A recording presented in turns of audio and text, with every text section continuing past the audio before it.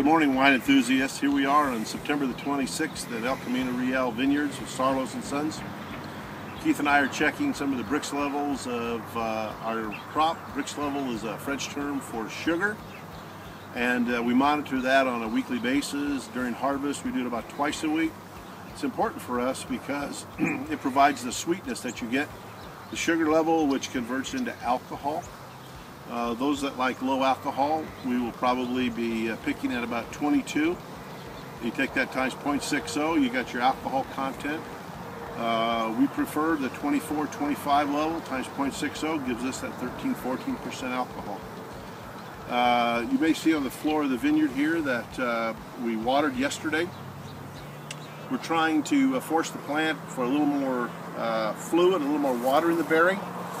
And by doing that, we're breaking down the sugars to a lower level. You'd think we'd want to get it higher, up to 25.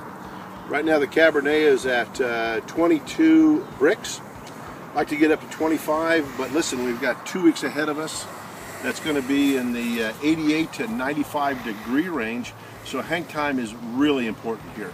If you get to the Brix level and pick at 25, that's not necessarily going to give you the flavor wine that you're looking for once we send it to you in 2 years.